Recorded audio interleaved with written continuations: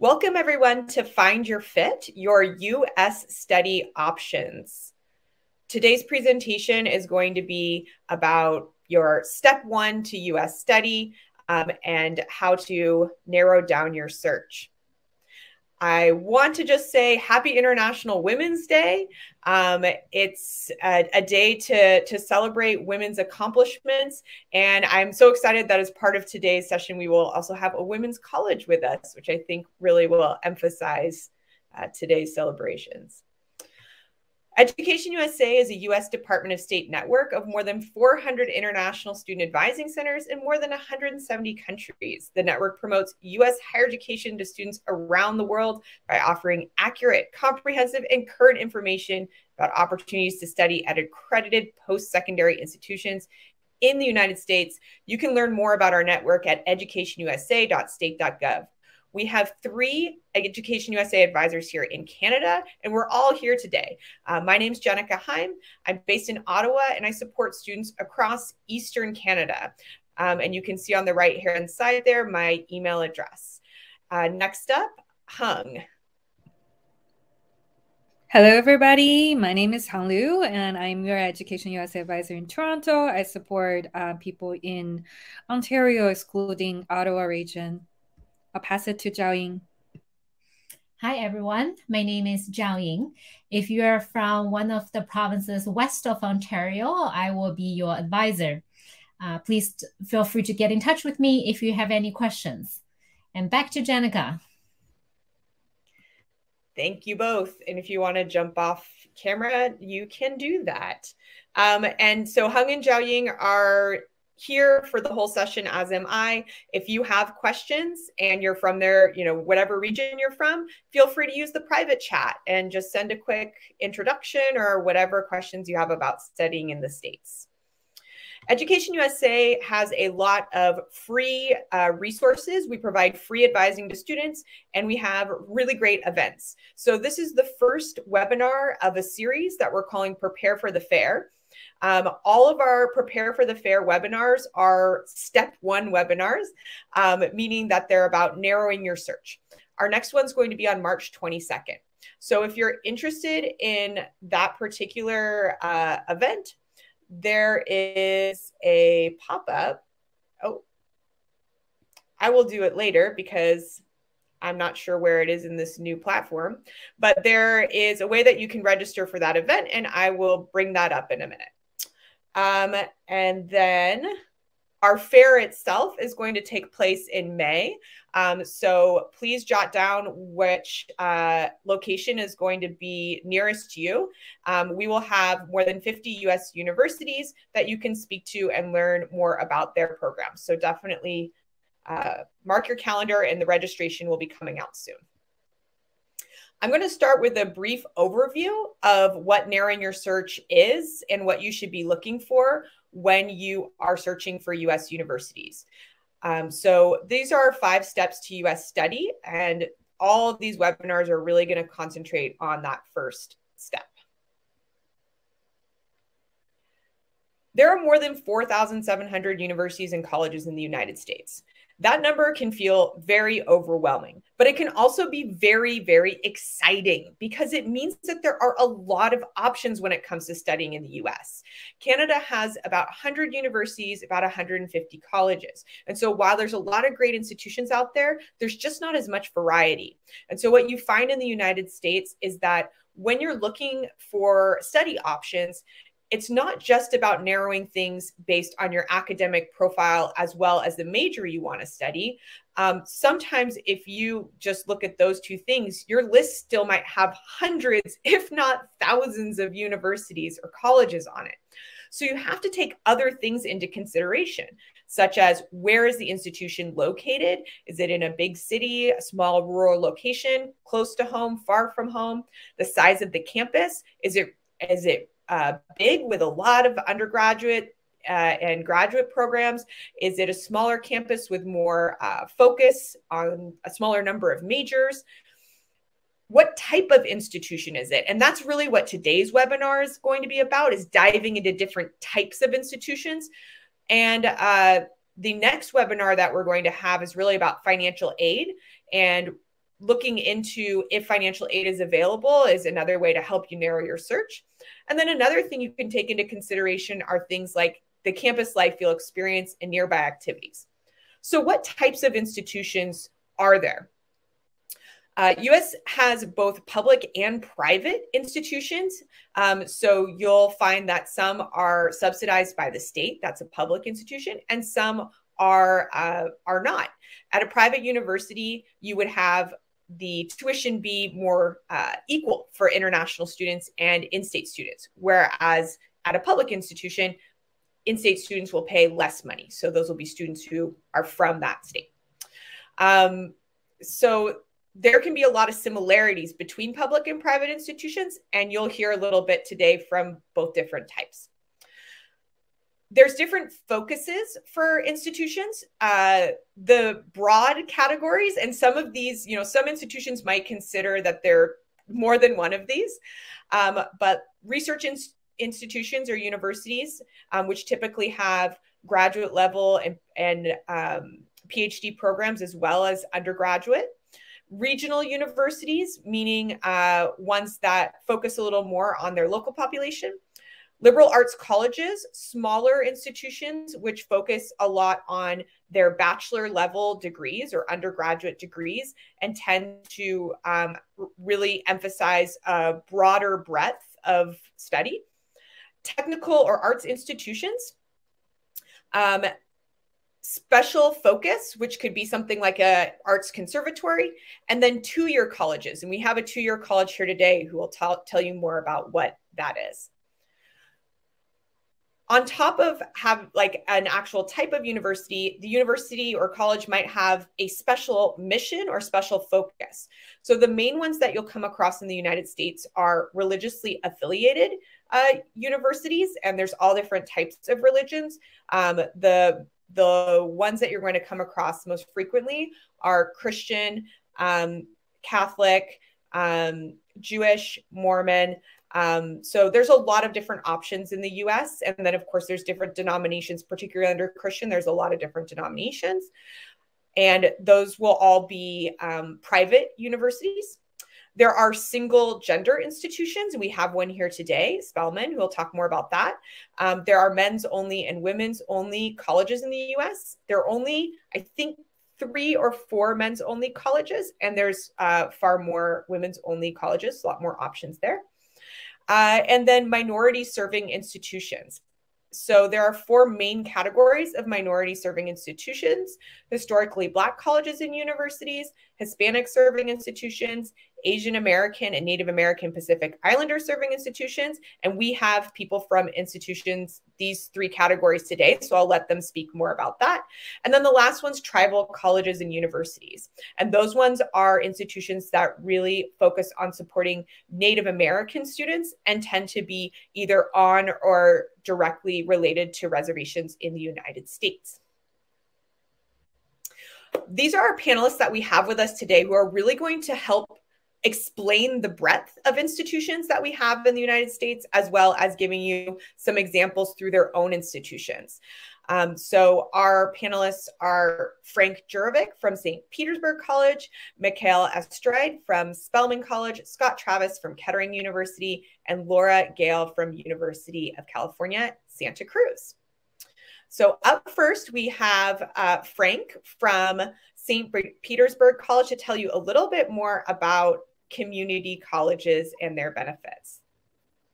Thank you very much, Jenica. A lot to cover. Lots of various schools here, so I think it's very important that it's great that everyone's on the phone on the call here, the researching this stuff.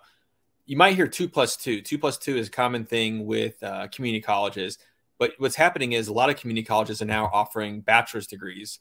So what is a community college, or what we call in Florida, state college, junior college? You'll hear different names. Most of them are all going to have open admissions, so you don't have to have a high GPA, SAT scores, things like that. A lot of them are going to have English classes as well. Obviously, it's not going to compare to you, but a lot of them, housing can be challenging as well.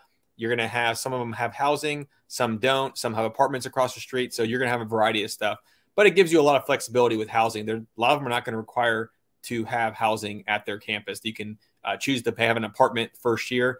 So that's a nice opportunity for students to look at community colleges.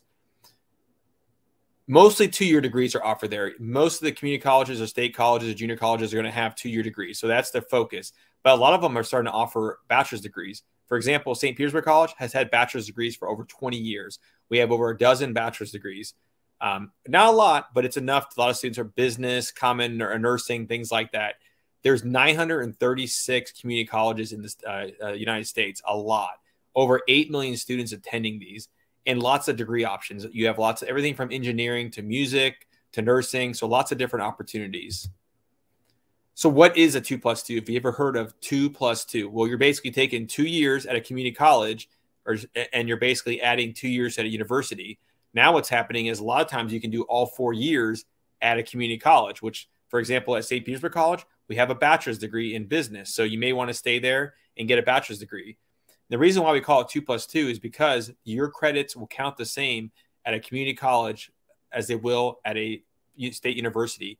They're both public, and they both have to follow the same rules as far as classes, credentialing, and making sure that your credits are going to count. So, for example, in Florida, you can transfer from a community college, you get your 2 years, an associate's degree, and if you decide, hey, I want to go to a big university because there's a special program in STEM or something, they will accept all your credits in an associate's degree. There is an agreement, and this is common in California and a lot of places throughout the United States. So that's the great thing about community colleges.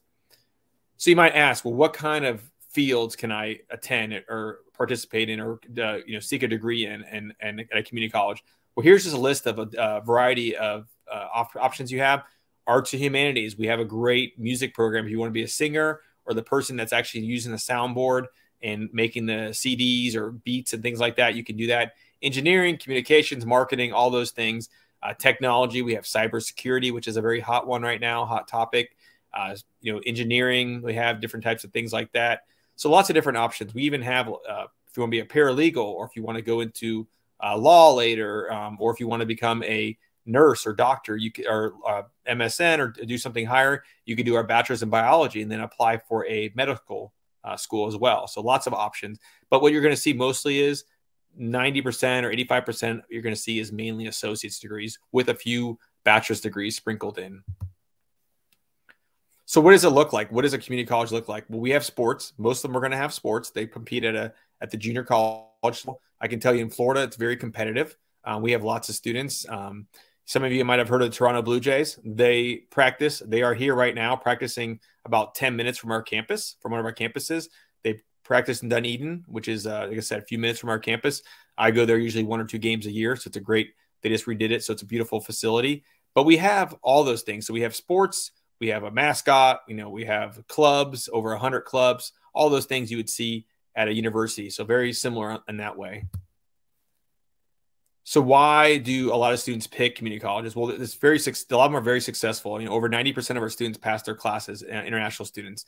Free tutors. And what that means is there are people full-time that tutor. That's all they do for their job is tutor students all the time. So that's awesome. They're there 40 hours a week, just like a regular work week. And they're there all day, and they'll tutor you in math, science, whatever you need. We also have a lot of community colleges have guaranteed transfers. What that means is as soon as you finish your associates, you're guaranteed. For example, we have the University of South Florida, which is a traditional big university. Our tuition price is about half, but you can come to school with us for 2 years. And if you want to transfer to a degree, you can do that. Or we have also another example is at Florida A&M, which is a historical Black university. We have an automatic transfer into that school as well.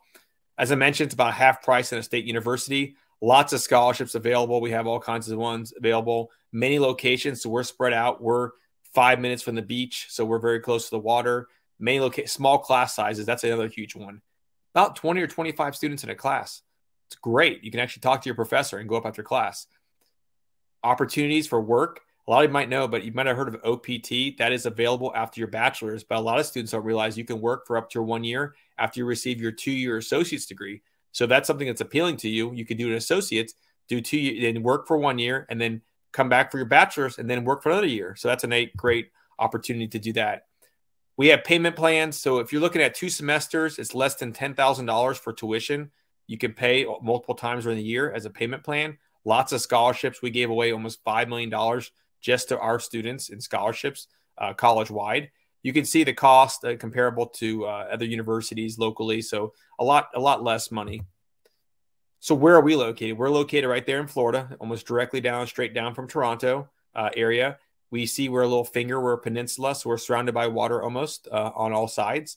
You know, beautiful white beaches. Many of you probably heard we have lots of Canadians down here that come for the wintertime. So a lot of direct flights from Tampa.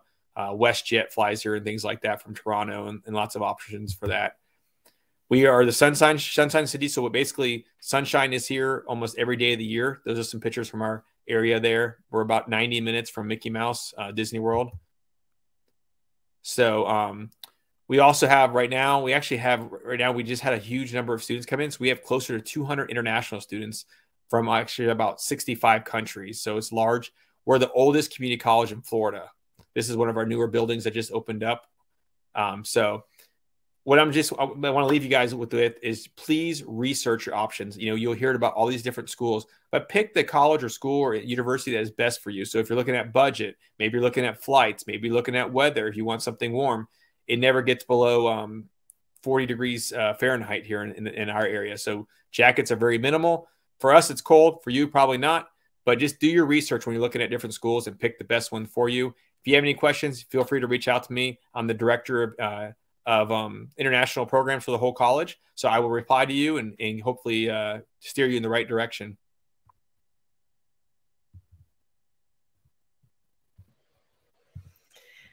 Thank you so much, Frank, for that information. So what you all have probably seen is that at the end of the presentation, I put out a poll asking if you'd like to receive follow-up information from that college. So from St. Petersburg. So if you would like Frank to send you a follow-up email, go ahead and click yes on that message.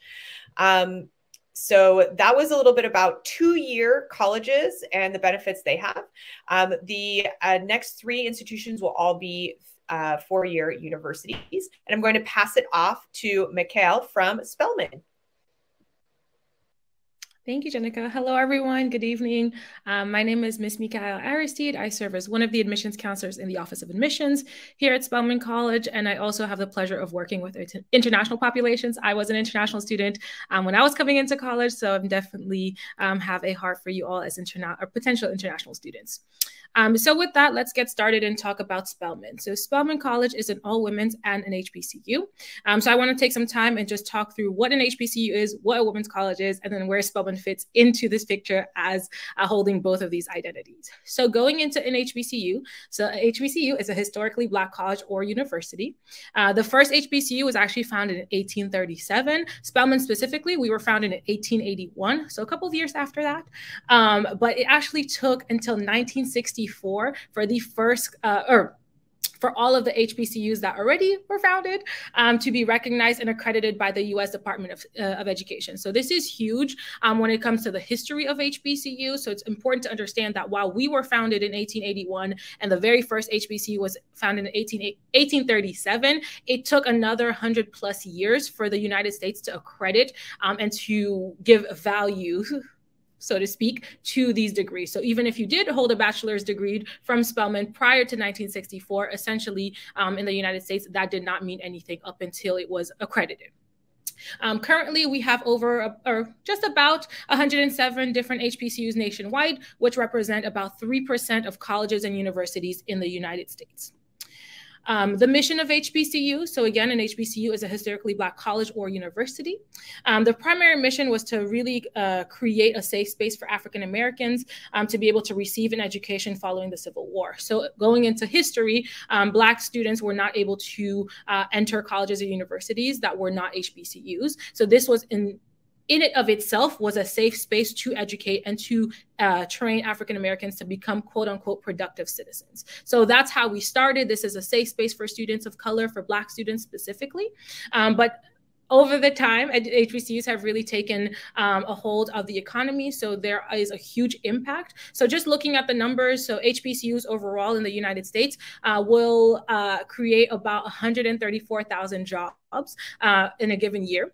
They contribute about $14.8 billion US dollars in economic impact, and then ultimately $130 billion in lifetime earnings. So while we are small but mighty, so only 107 of us currently, which represent only 3% of the population, but about 30% of of African Americans did graduate from an HBCU. So there is a lot to who we are, and this is a quick session, so I will not go into too much depth about HBCUs. But again, just the importance of HBCUs, the benefits that you get from attending an HBCU is the prestige and pride. So it's a family-like environment. As Black individuals, we love a good family. So everybody is your aunt and uncle, your sister and your brother. So that is definitely something that translates to when it comes to the HBCU environment. That will look a lot of different ways. So yes, the family-like environment, but a lot of mentorship is also created out of this. So your staff, your professors and the staff and faculty really do become those older siblings, but are really looking out for you and want you to be successful. So they will put you into contact with their networks, and they will make sure that you are showing up to class. They will email you, they will text you sometimes to make sure that you are okay and that you are doing what you need to do in order to be successful, both while in college, but also once you have graduated. The last aspect is the alumni network that you get out of an HBCU. We are notorious for giving a strong alumni network. So students at Spelman we always speak about the sisterhood. So your older sisters are constantly looking out and sharing internship and job opportunities. So this is definitely a huge benefit of attending an HBCU. And then last but not least, the safety aspect that is given in HBCUs. This is a safe space that was created for Black people. So this is an environment where you really are able to let your guard down and focus on who you are as an individual outside of your racial identity, but ultimately learn how to use your racial identity in order to prosper and to grow as a person and to be the best version of yourself. So this is definitely an important aspect that you can only get at an HBCU. It is a safe space that was created for you and is continued by you. Now, shifting into the history of women's colleges, as I mentioned, Spelman is a women's college. So a little bit of history. So the first women's college was actually founded in 1836, so just a year prior to HBCUs. In 1979, the Women's Coalition, the Women's College Coalition, or WCC, was founded, which was a coalition of all the women's colleges. And around 1960, there was, give or take, about 230 different women's colleges in the United States and Canada.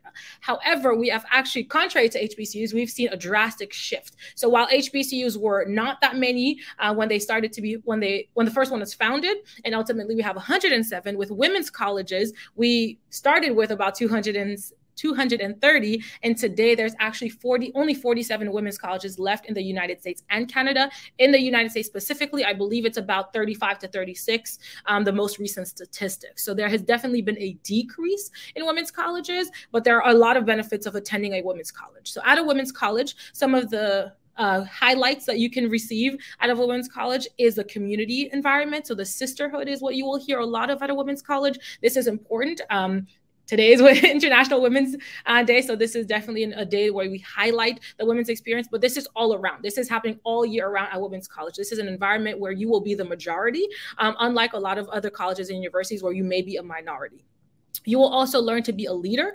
So if you're not already a leader, you will learn how to be a leader. And if you were a leader, how to heighten and become a better leader.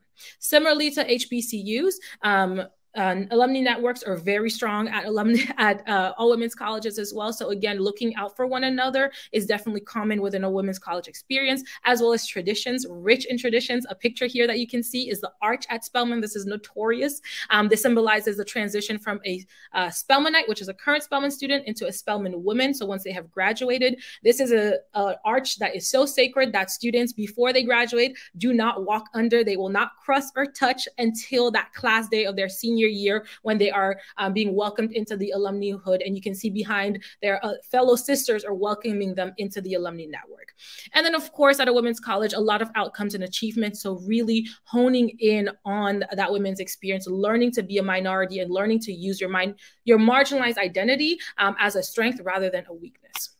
So that brings us to Spelman College. Again, we are an HBCU. We're also a women's college. We have been ranked the #1 HBCU for now 16 years consecutively. And we're also a global leader in the education of women of African descent. You do not have to identify as a Black person to attend an HBCU. However, this is the environment that was created for Black people. So we do see specifically at Spelman that most of our students do have some sort of relation or affinity towards being Black. The other aspect, and I believe we have a liberal arts institution, so I won't touch too much on this, but we are also a liberal arts institution, and we're ranked the number 57 top liberal arts institution. So focusing on the whole person, we see at Spelman as free thinking, so connecting all of these pieces of your identity. So most of our students are Black women, so empowering Black women, encouraging them to be the best version of themselves so that once they graduate, they are trailblazing individuals and can walk into a space and really, truly command it. And then lastly, this is a QR code for you all to scan out. If you want to get my contact information, again, my name is Mikael Aristide. I am the admissions counselor over international populations. If you scan this QR code, you'll be able to go through our website, and hyperlink is my email. So you can definitely send me an email if you have any questions or concerns about attending an HBCU, an all-women's college, about Spelman specifically. I'm happy to help in any way, shape, and form that I can. Also, I encourage you to follow us on Instagram and TikTok. We are really getting up there on TikTok to learn more about that student experience. Again, this is a very unique experience that you can get at Spelman. We are one of 2 all-women's and HBCU. So it's Spelman College and Bennett College in North Carolina. So there's only 2 of us that have really focused in on what it is to be a Black woman. So I encourage you all to ask any questions. And at this time, I will pass it back over to Jenica. Thank you so much, Mikael. So if you are interested in learning more about Spelman, please click yes on the poll. As a reminder, as a women's only college, that might filter some of our crowd out. So if you are not woman identifying, then you will likely click no on that particular poll. So I went ahead and put that one up. So please answer that poll, and Mikael will get back to you. I want you to also notice that in the handout section, we have links to each of the universities, as well as a couple of handouts from Education USA that can really support you through this particular step.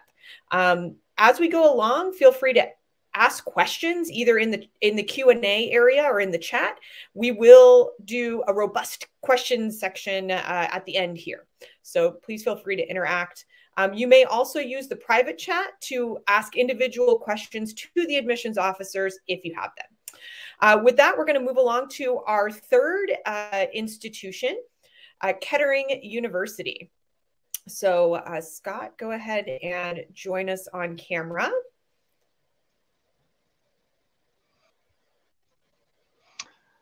Hello, everybody.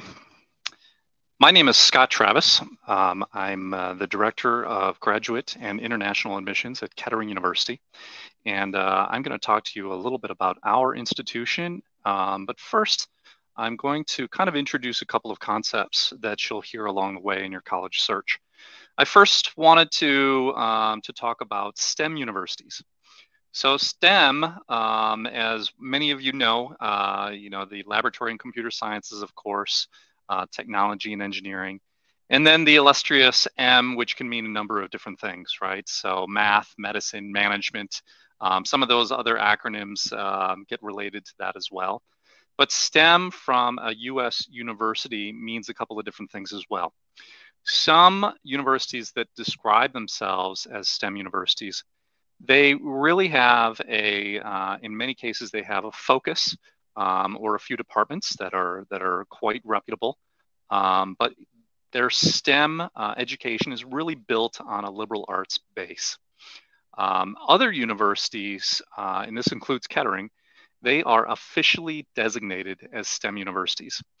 And what that means, you have to do a little digging to figure out whether students are officially designated.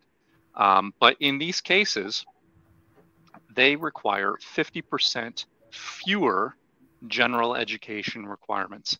So the gen eds are a little bit fewer in number, meant for students that are really interested in a real focus on the STEM disciplines and want to get started in their freshman year and maybe you're looking for a little bit less of a rounded education, certainly less of a liberal arts education, and want to dive right in. Sometimes universities in the United States might be designated as engineering colleges or engineering universities. They can be called tech institutes or technical institutes. In some cases, they'll use the term polytechnic, all in their titles. But many cases, STEM universities don't have any of these attributes in their titles. Kettering University is an officially designated STEM university, but obviously we don't have tech or polytech in our name. So kind of referring to the STEM curriculum, many STEM schools also incorporate a lot of application in their curriculum. So it can be research on campus, a lot of laboratory and workshop space, in many cases that has corporate or government, some sort of grant funding to help support STEM research. And in many cases, this research certainly involves the faculty members. Many cases, most often involves graduate students. And in some cases, again, do your research. Sometimes they can pull undergraduates into the research facets as well. So that's something to look into in all these different STEM universities. Is you, as an incoming undergraduate student, what will you have access to as far as labs and facilities on campus and faculty that have specific research endeavors? How do you get involved? In some cases, students that just express a certain amount of initiative, personal initiative, they're the ones that get rewarded. So keep that in mind, even as you're starting your freshman year. In many cases, STEM colleges will talk about internship opportunities as well. Internships are often short-term. They're often part-time or volunteer experiences, and they're rarely mandatory. In other words, they're not necessarily a graduation requirement. In many cases, students are left up to their own initiative to explore these opportunities. Many cases, universities provide resources to help. But internships are relatively lightweight compared to the other end of that same work experience spectrum, which is the co-op experience. So think of a co-op, if you hear that term, a co-op is really kind of a more intensive internship. So it's usually longer in duration, often repeats. Most universities, they'll get started maybe sophomore, maybe junior year. In some cases, co-ops are required, for example, for some departments like engineering departments. And for example, in some universities, all engineering students at that university are going to start a co-op in their junior year. At Kettering University, 100% of our students co-op, and all of them start freshman year. So that's unique, and I'll dive into that in a minute. So how co-ops and internships are folded into a degree program also affects visa regulations. So that's case by university. There's CPT options available. What that means is curricular practical training. What that means is internships built into a curriculum during your schooling. And then there's OPT options. So OPT is optional practical training post-graduation. So what you're offered under a visa, your student visa, what you can continue to do in the United States once you finish your degree. So Kettering University, along with other officially designated STEM universities, can offer 3 years of OPT, but it really varies from school to school. So into some details about Kettering specifically, we're located in Michigan. Much like Florida, we are surrounded by water, but they're the Great Lakes. So a little cooler and certainly not far from Canada, just right across the border. So we're very proud of our campus. We're a relatively small school. We have about 2,000 students total in Flint, Michigan, just north of Detroit. Flint and Detroit, of course, are the birthplace of the automotive industry, which is where we got our start back in 1919. We've been in partnership with the automotive industry in particular for over 100 years now. And a lot of our campus facilities reflect some of the things that I talked about with STEM universities. We have a lot of hands-on facilities, a lot of laboratory space. We try to minimize the amount of time students spend in lecture halls and auditoriums, and really try to get them into a kind of a hands-on experience where they're rolling up their sleeves and getting involved in these projects. We have our own proving grounds in the upper left. We're very involved in robotics. Of course, the vehicle in the center of the picture is actually an autonomous vehicle, self-driving vehicle. So we get very involved in hands-on projects too. Some of the undergraduate degrees that we offer, this is going to be a sampling of what you're going to see at a lot of STEM universities. 90% of the students at Kettering are studying engineering of some variety. And in many cases, it's engineering, physics, and then even our business students are really studying business in terms of supporting a STEM industry. So even their bend is towards computer science and engineering applications. The co-op term that we have, to give you a better idea of how Kettering does it, we alternate every other term. We have 4 academic terms per year, and every other, we're just flip-flopping back and forth. That includes all of our international students as well, partnering with about 420 different companies and earning while they're doing it. So it's an opportunity to learn in the classroom and then directly in the very next term, applying that in a professional position, getting coached through that position and earning wages in that position. Like I said, we partner with a lot of different companies, a lot that you'll recognize, but in many cases, they are business-to-business companies, companies that service some of the brand names that you see on this slide. And they're located all over the world. So as a result, between the extensive co-op program, the most extensive in the United States, and the very focused STEM degrees that we offer, the Wall Street Journal has us at #1 in career preparation specifically, which is something that you may consider very strongly as you're looking at different colleges.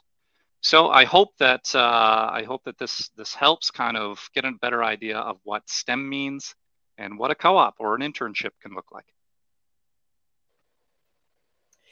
Thank you so much, Scott. And if you'd like to learn more about Kettering, I just went ahead and put that poll up, and anyone who clicks yes, Scott will follow up with you after our session. We have one more panelist. So far, hopefully you've been seeing how different each university and institution is from one another.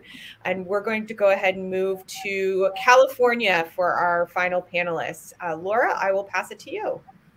Thanks so much, Jenica. So, hello everyone. Nice to see you here. I'm Laura Gale. I am an international and non-resident specialist for the University of California, Santa Cruz. And I'm here to tell you a little bit more about public research universities and also introduce you to my campus, UC Santa Cruz. It is the only UC that has both the beach, as you can see behind me, and the forest right here on campus.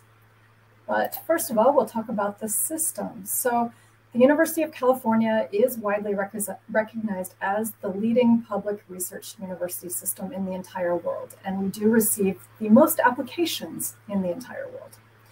Here you see a screenshot of the UC application platform and all of the campuses that you have to choose from. And one of the really great things about applying to California's public research university system is that you only have to fill out the application once. And then you can submit your application to any of the campuses that you see here and apply up to 9 campuses at the same time. As you can see, my campus, UC Santa Cruz, is located in Northern California in the greater San Francisco Bay Area. So what does attending a public research university mean for you? UC Santa Cruz, as well as all of the other University of California campuses, are Tier 1 public research universities. What that means for you is that when you graduate from any of the UC campuses, your degree will have global recognition. I don't think there's a single employer in the entire world who has never heard of the University of California.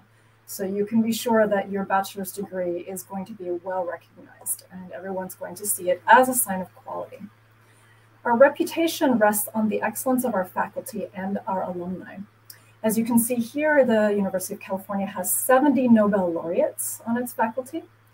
And if you come to UC Santa Cruz in particular, you could end up studying with a Nobel laureate in medicine. The photo on the upper left is of Dr. Carol Greider, who teaches in our molecular cell and developmental biology department. And she won the Nobel Prize for her research on telomeres, the ends of DNA strands that contribute to the genetic basis of disease.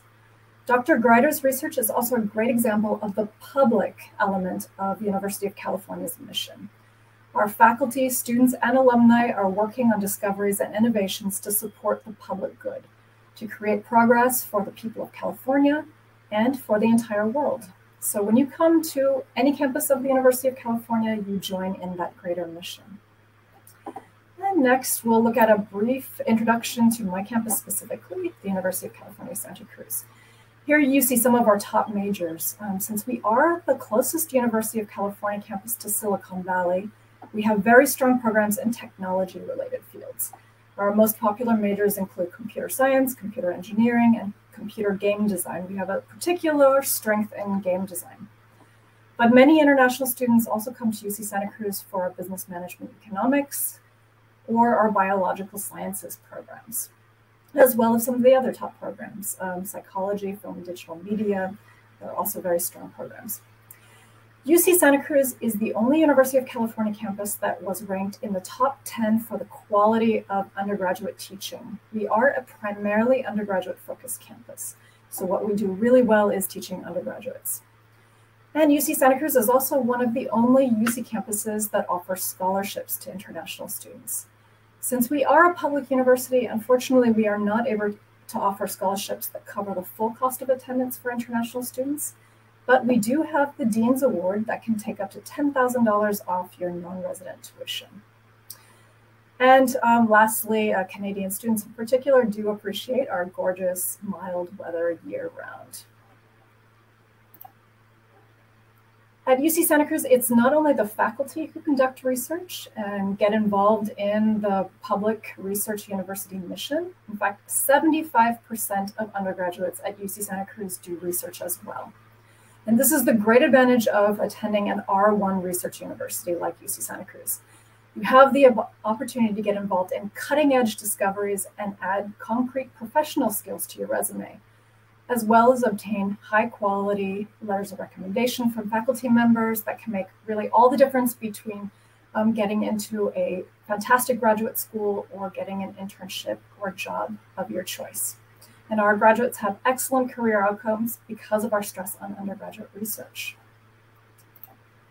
UC Santa Cruz is also one of the very few R1 research universities that is also a federally designated Hispanic serving institution. And we are dedicated to combining these missions. About 25% of our student body is Latina, Latino, Latinx. We want to ensure equity in educational outcomes and not just on the admissions side. So our aim is to support students of Hispanic origins to get involved in undergraduate research and to go on to top medical, law, and other graduate programs. We aim to create a pipeline for future academics and innovators of color. And the programs you see here assist Latinx students in getting admitted to graduate schools, and many of these programs come with scholarships of up to $6,000, along with career mentoring to ensure success. Additionally, UC Santa Cruz is also an Asian American and Native American Pacific Islander serving institution. About 30% of our students are of Asian descent and about 2% Native American or Pacific Islander. We have many services to support students of Asian descent, and that also includes Southwest Asia. Our Asian American Pacific Islander Resource Center serves students from South Asia, North Africa, and the Middle East, and they work with our student organizations such as our Chinese Student Association, our Indian Student Association, or our Iranian Student Network to create community and organize celebrations like Holi, today is Holi, as far as I know, and other cultural celebrations.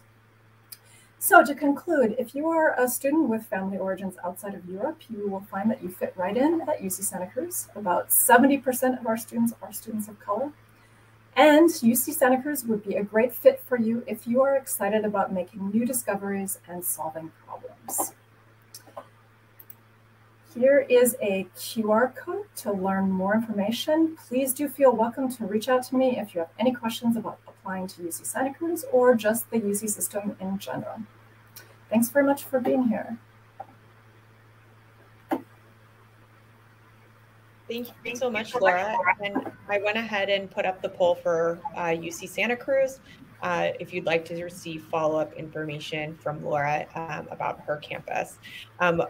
One of my favorite mascots of any university, the banana slug. They are real. If you go to Santa Cruz, you will see banana slugs. Okay, so now is time for questions. I know you've all been quiet so far, but there's a lot of people here. So now get to your keyboard and start typing. I'm going to ask all the panelists back on, and this is your opportunity to get perspectives from really different types of institutions. Hopefully you've learned through this presentation how much of a variety we have in the United States. While we're waiting for people to type in their questions, I'd love to ask a little bit about liberal arts and how they're done at your school. So I know at Scott, you mentioned like you're on the other end of things with STEM. So maybe this is more for Mikhail and for Laura. So tell me a little more about what it's like to do liberal arts at a liberal arts college. And then Laura, maybe you can speak to what it's like at a research institution and how they tackle liberal arts. Let's start with Mikhail. Sure. So at a liberal arts institution, specifically at Spelman, we focus on free thinking. So we really want our students to think beyond what they think are the norms and what makes sense. So connecting dots of things they may not think relate. So biology and the arts, for example, you don't think that those relate, but we want our students to dive into everything that they're passionate about. And we help them through conversations, through the classroom, specifically with their advisors, see how those two can connect and how they can put that to use in their professional careers.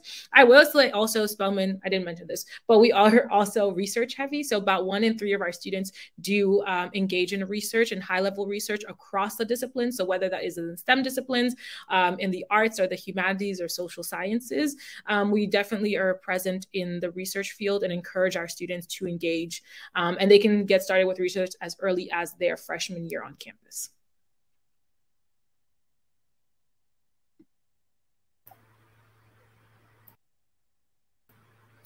Yes, UC Santa Cruz, one of our other things that's distinctive about our institution is that we are a research university. So students here have access to world-class research facilities and faculty who are leading innovators in their fields.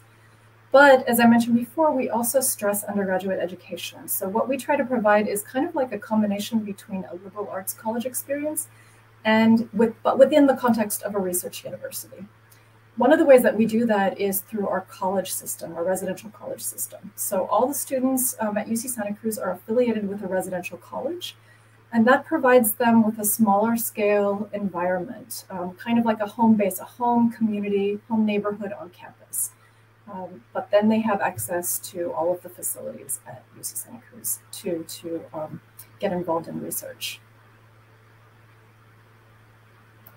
Thank you so much. All right, so we have a question about scholarships. So the first thing I'm going to do is I am going to pop up the opportunity on our next webinar where we're going to talk really in depth on financing studies. So please feel free to register for that to get a full hour on scholarships. But I will throw it out to the group here. Does anyone have some tips on Canadians or international students in general and searching for scholarships? I'll just jump in here. We actually have a really cool thing called a linkage scholarship for Canadians. Florida offers that. It's really great. Basically, you can get it every semester, and it offers in-state tuition. So, for example, your tuition would be like somewhere around $1,100, $1,100 US dollars every semester, and it's pretty open. You just apply for it and have a decent GPA, nothing crazy, and you can apply for it. So maybe I'll pop a link in there as well. But that's a great opportunity if you're going to attend Florida college in Florida.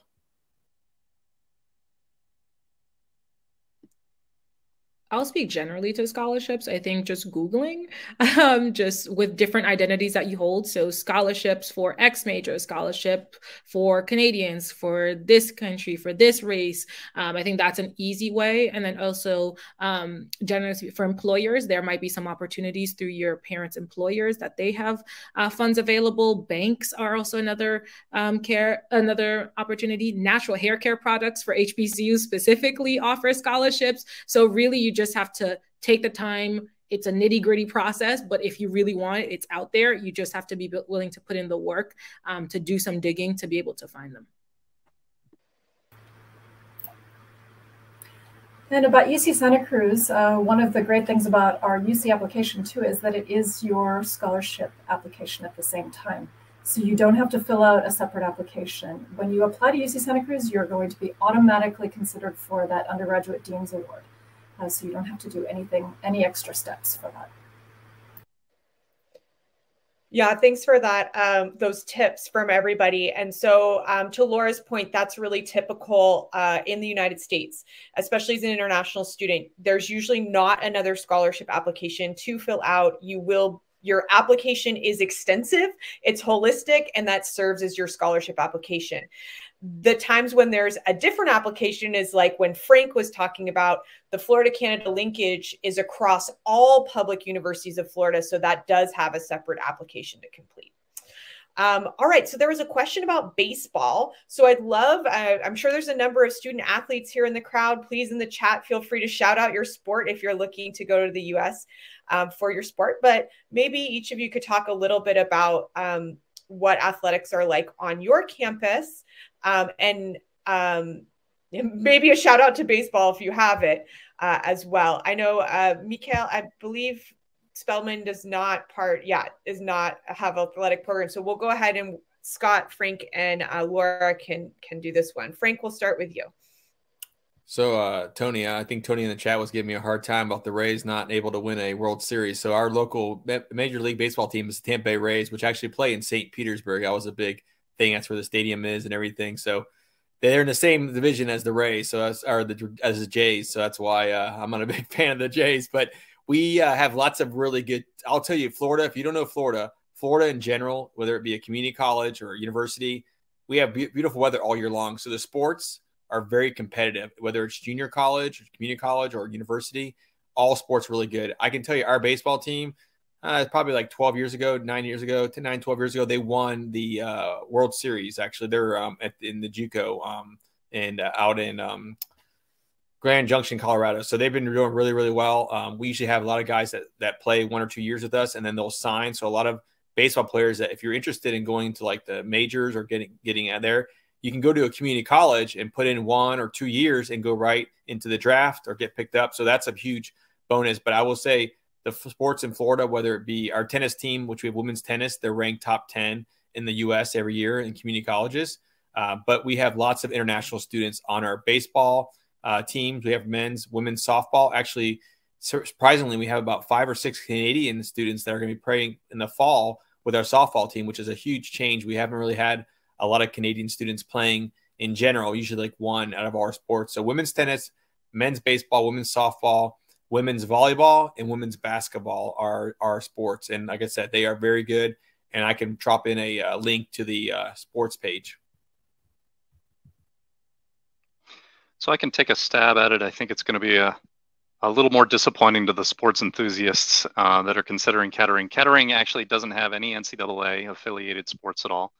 Our students are involved in the co-op program that I mentioned 6 months out of every year.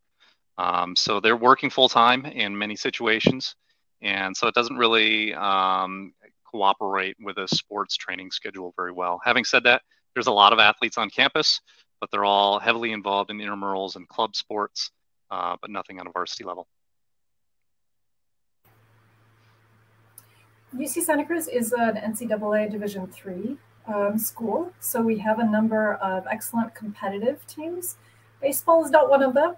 I did put a link into the chat of the sports that we have for the Division III competitive teams, but we also have a ton of opportunities to get involved in sports, club sports. We have sports that are competitive and some that are just for fun. We have inner tube water polo, where you can just splash around and have fun.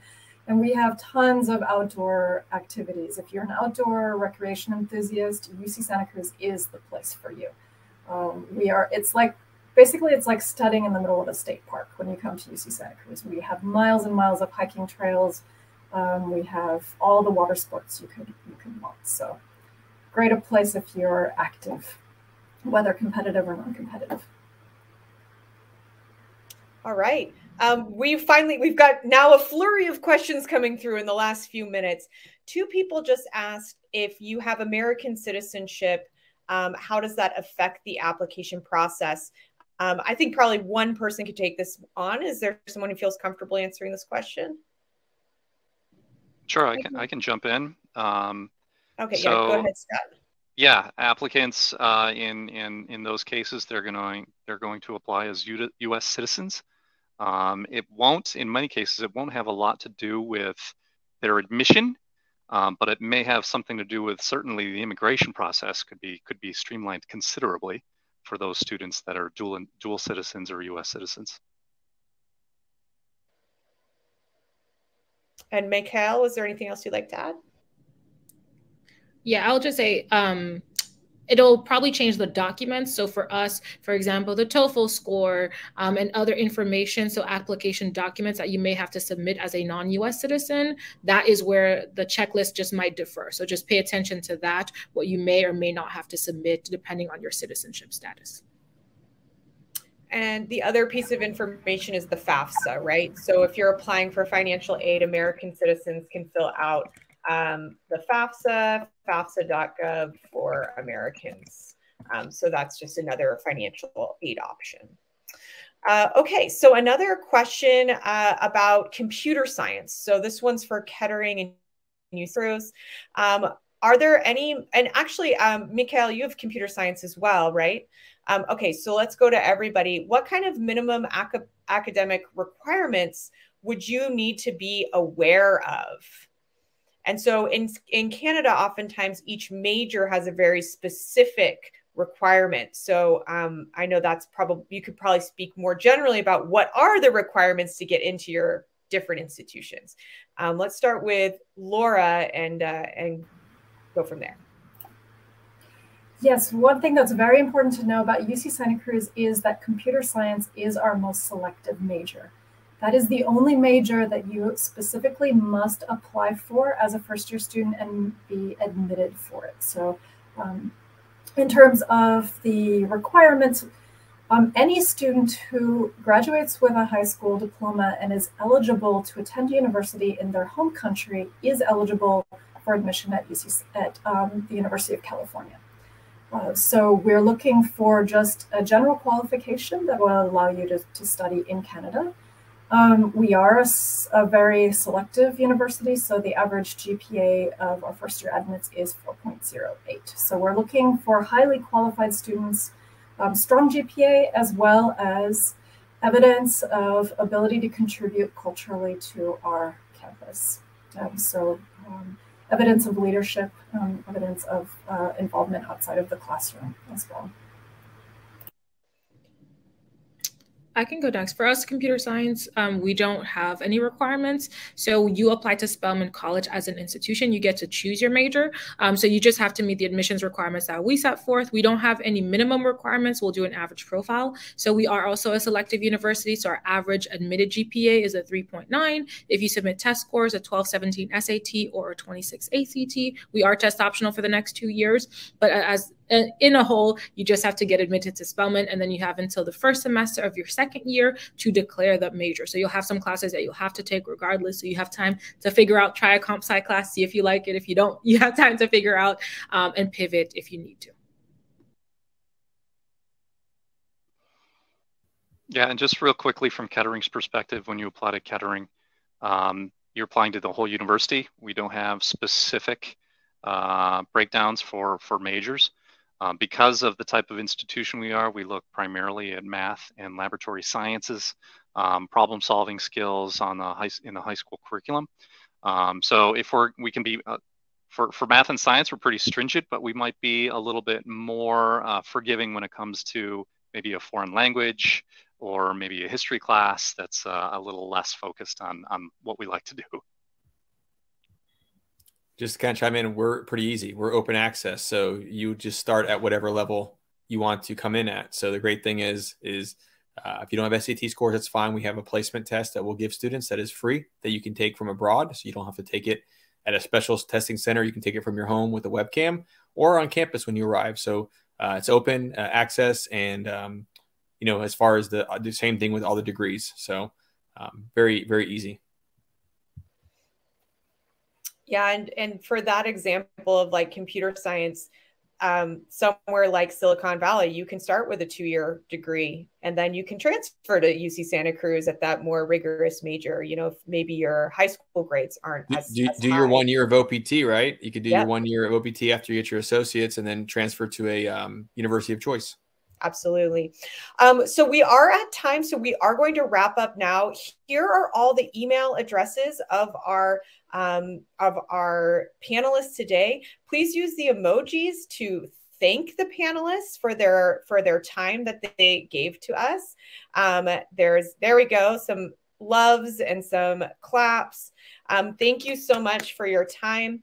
Also, lastly, with Education USA, we would love for you to follow us on social media. So if you are an Instagram user, here is our Instagram channel where you can follow Education USA and learn more about our upcoming events.